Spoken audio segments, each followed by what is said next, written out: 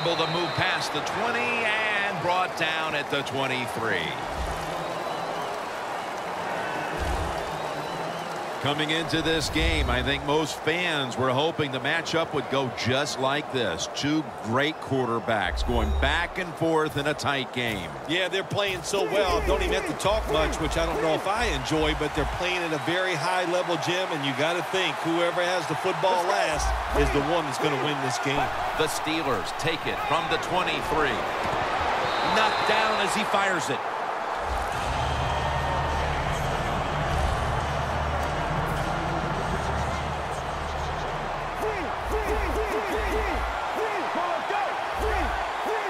The Steelers take it from the 23. And it's knocked down. Defense, play the situation. It's 3rd and long. Don't let a receiver get behind you and make a catch to pick up the first down.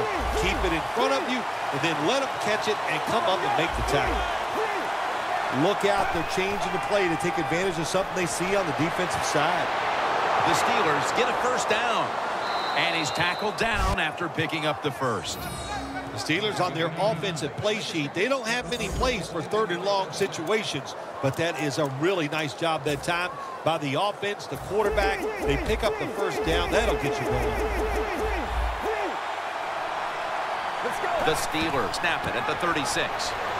And picks up maybe 3 or 4. Phil, today we've seen a running back who was putting up some big rushing totals. Jim, sometimes I get tired of talking about the quarterbacks and wide receivers, how well they're doing.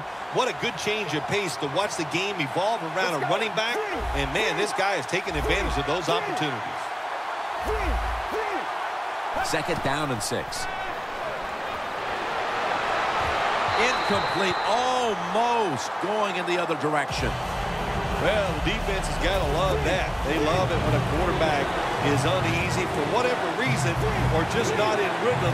That time they see him throw off the back foot, and the throw goes incomplete. An open lane. And he's going to be tackled, and that's going to bring us to 4th down.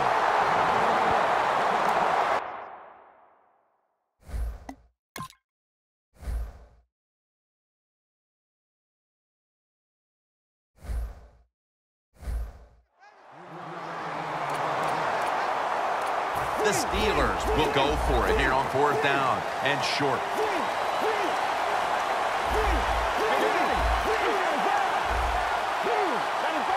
The Steelers take it from the 43.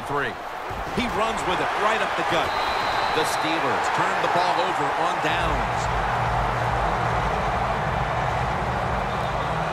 Anytime you go for it on 4th down in the NFL, there's going to be a lot of second guessing if you don't get it. So get ready for the second guessing. It is coming. Phil, this quarterback matchup has been a great one today, as both have put on quite a show. Yeah, it's been a great matchup between the quarterbacks. And look, I think the league is loaded with really good quarterbacks.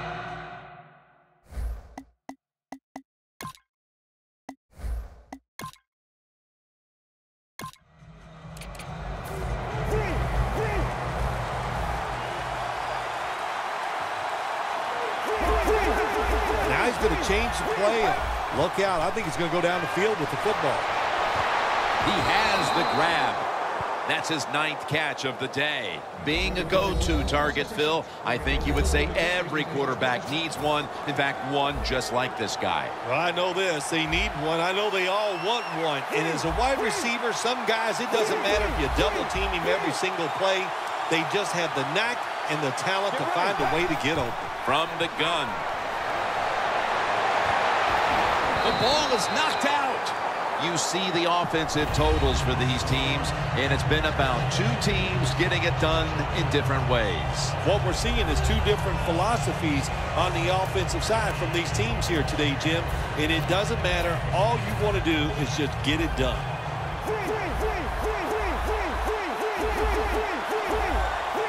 The Steelers have it at the 44. Heaving it down the field. It's intercepted.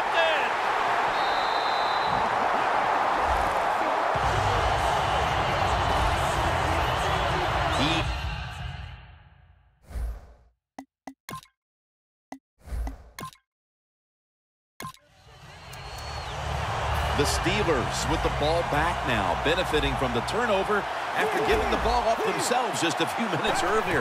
We're seeing mistakes start to accumulate here, Phil, for both teams. I think, Jim, that's what you call them. You call them mistakes. They are turnovers. They're just giving the football away. There's no excuse for that. Man, they got to tighten things up here in this game. Seeing these stats, Bill, you really look at them and have to go, wow, because both teams are just playing so well on the offensive side of the ball. I know that's what the fans are doing. They love these type of games. High scoring, a lot of action. They're having a good time. I know this. The defense, it's the other way around. They are having an awful time.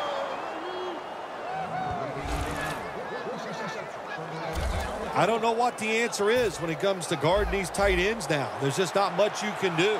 I'll tell you the best way to stop the tight end, rush the quarterback. Quarterback likes what he sees out there outside. He's changing the play with the wide receiver. The reception by Antonio Brown. That is how you draw it up, isn't it, Phil? Oh, man, a quarterback loves guys that can make catches like this, and they're just so strong. They know how to zero in. They never lose concentration, and you never see him drop a pass.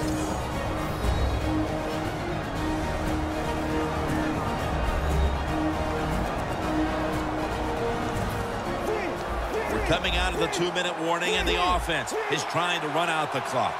This play set up by the long gainer. To the ground. And that gains a few. No surprise, they immediately call the timeout. They went with the ground game on first down, bringing up second. Drop back, shotgun formation. Matt Spate has the reception. They call for the timeout to stop the clock. 3rd and 5 still to go, even after that last completion. The Seahawks defense brings in an extra member of the secondary. They'll go nickel. The ball is charged loose. Got to give the secondary credit. In this passing league now, it's hard to make plays, but a good play there and another incomplete pass. The kick is good. Kickers are like everybody else, like quarterbacks throwing the football. When their confidence is high, they can make it look easy. Another nice field goal by the kicker. The onside kick is turned away, and the receiving team has it.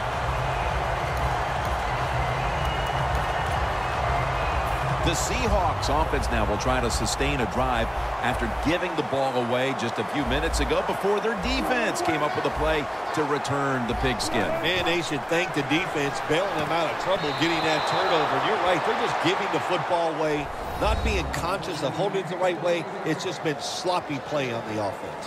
One team's running the football, the other is passing, but both are working with their game plans. Yeah, they both are working. As you look down there on the field, one set of running backs are really happy. On the other side, the wide receiver group, they're really happy. So as long as you get it done, that's all that matters. 2nd and 10. The defense gets the sack. A critical moment in this game as it's 3rd down. If you think you can get a playoff quickly and not use a timeout, you go with a hurry-up offense. That time, a good job by the coach and the quarterback.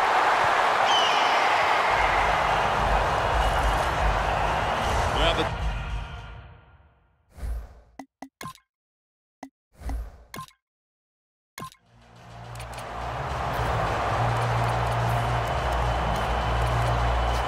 the Steelers offense is on the field, and they are sitting pretty with the lead late in this game, Phil. I like the way they are sitting in this game. You said it, Jim, and I'll tell you what, all the pressure goes to the defense. Can the defense find a way? They get them off the field, 3 downs and out, and make them punt. It's Earl Thomas who makes the tackle. The Seahawks will call for the timeout. They need every second to be preserved at this point. Offense lining up here after picking up more than 30 on the previous play.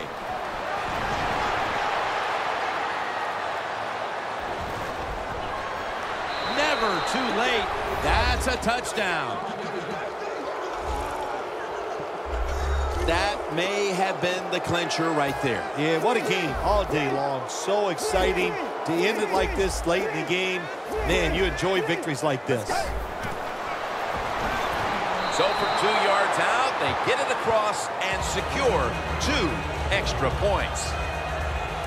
The Steelers will line up here for the onside kick.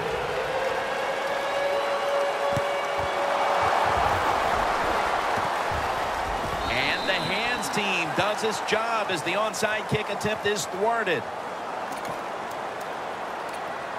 The Seahawks offense had a golden opportunity the last time they were on the field. A promising drive that came up empty after they fumbled the football away. Let's see how they reacted it this time. Yeah, I think they're going to react well to it, Jim. Listen, you know, the bad is, of course, they fumbled. But the good is the plays they made, the feeling they got when they're out there on the field. They had to feel like they were dominant. So just overcome the fact that they fumbled and get down there this time and score.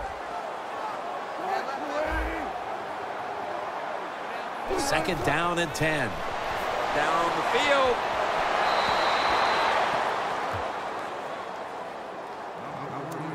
Huge 3rd and long coming up, and they're certainly in 4-down territory as well. 3rd and 10. Surveys. But they can't connect. Good timing by the defensive player that time. He gets to the receiver just as the football is getting there and makes the hit, knocks that football loose. They'll go for it on 4th down, late stages. Russell Wilson will take it from the gun. The Seahawks turn the ball over on downs. So many times when you drop a football in the NFL, a pass like that, it's because of lack of concentration. You're just not serious about what you're doing. The Steelers offense comes out for what is in essence just a kneel down or two to make this one official. And Phil, what a sweet moment it is for that bunch of players right there. Oh yeah, a lot of smiles on the offensive side as you walk out on the field. And it's just, you think about it this way. A tough week of work, all the preparation and the practice, and you came through and got it done and enjoy the moment. 1st and 10. Brown had it, but couldn't hold on as this goes incomplete. Well, sometimes when you have a talented receiver, you just got to put up with plays like that. He might drop a few, but when he does catch it, it can make a big play. An extra tight end on the field for this one. Airing it out. Intercepted.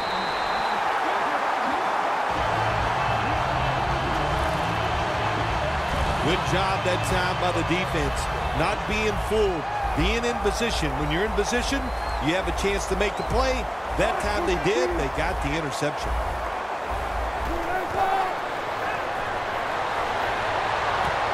Mitchell nearly coming away with an interception. When you're going against a good quarterback and receiver in the NFL now, one of the ways to stop it is tight man-to-man coverage. You against him. Quarters formation here for the defense. 2nd and 10. Flag is out. But it's incomplete. Offside. Defense. That's what happens when you try to guess the snap count.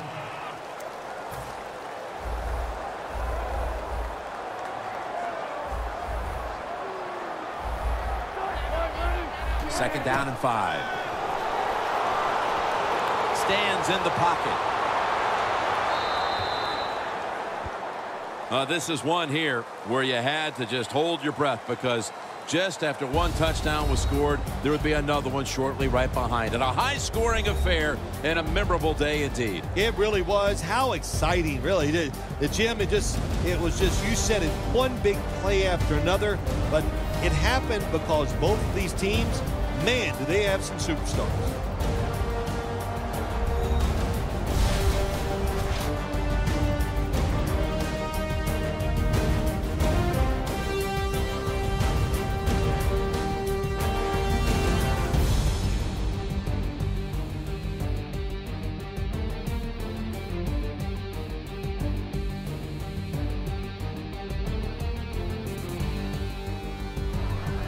We're For Phil Simms and all the crew, Jim Nantz saying so long.